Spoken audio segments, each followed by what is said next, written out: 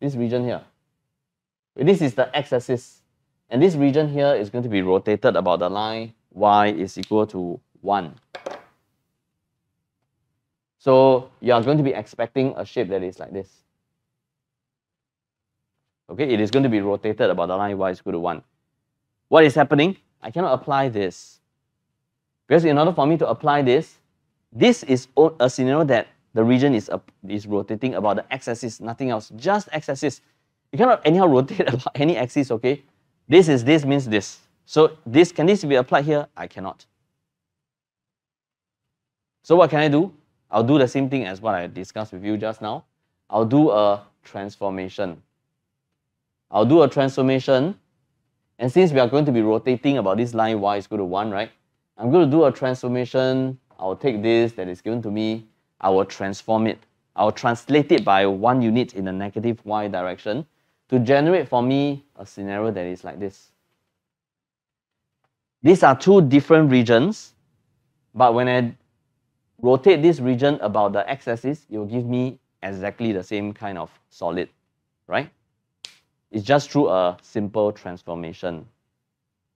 That is why the volume of this can be found by the volume of this. And to find the volume of this, it is going to be pi integration from 0 to this value here. This value here is b. So here is b, here is b, here is still going to be b. 0 to b of x squared plus 1 minus 1 square dx. Okay, we do a transformation. But what I was saying, you will be expecting area and volume question to be testing you on scenarios that you cannot apply either of these three. So it's this region here. This region R is going to be rotated about the x-axis. Okay, the other region, which is region S, which is also going to be rotated about the x-axis, this one is okay, this one is fine. This region S is exactly the same as this, so no problem with region S, okay? So let me just discuss based on region R. What will region R not work? Because if we don't see that it doesn't work, this doesn't work because in order for you to use this formula, in order for you to work on this scenario, you need this. We have mentioned this before. We are just doing a recap. What is this? This is a function. What is a function? When I draw the graph to represent the expression, it must pass the vertical line test. We don't have a function. Right? So can I rotate something that is not a function with respect to the x-axis? Of course I can. It's just that I don't have a formula that works. The formula requires a function. Everyone can see this, right? Anyone cannot see this?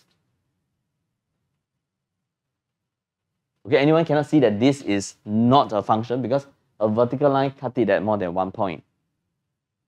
Okay, so this is not a function. Okay?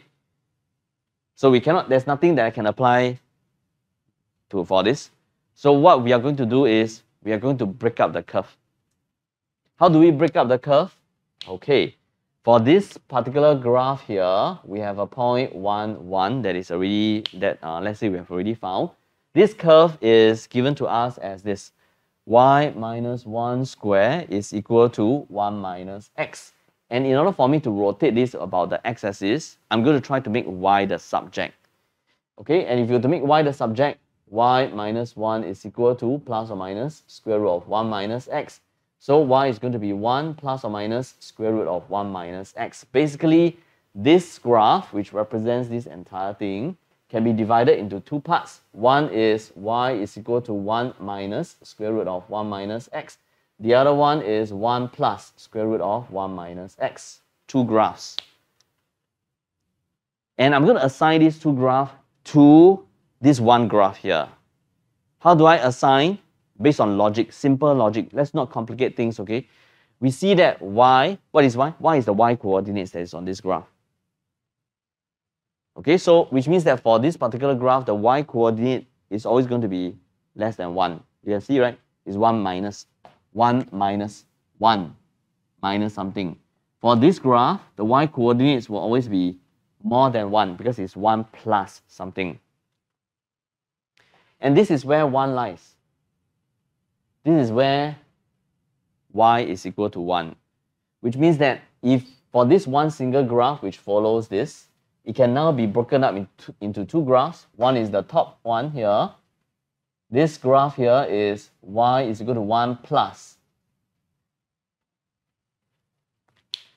The other one is going to be the bottom graph here. This bottom graph here is 1 minus. Okay, we have two graphs. Do you get it? Okay, we have two graphs. And now it is like working on the volume between two graphs. Sorry, the volume that is generated by the region between two graphs. One graph is going to be this. Stops here, 1, 1. And this is the graph y is equal to 1 plus 1 minus x. And we are going to be looking at this entire region here being rotated about the x-axis based on this graph. Okay, let me draw it in black color based on this graph. Here, all the way until here. Full stop. Based on the top graph. Then I'm going to minus away this region. Okay, which is this region here. And for that region, it is going to be this. Until here, stops. Okay, let me draw it in black color. So it's here, all the way until here. Then it stops at 1, 1. Here is going to be 0. This is going to be 0. Here is going to be 0. Here is going to be 1. So here we have a 1. So we have this. So we're going to take this region, rotate, minus away this region, rotate about the x-axis. Then it will be very, very simple. For this particular graph here, this is y is equal to 1 minus square root of 1 minus x. So the volume for this region will be pi integrate from 0 to 1 of 1 plus square root of 1 minus x dx, sorry, square. Then minus away pi integrating from 0 to 1 of 1 minus square root of 1 minus x square dx.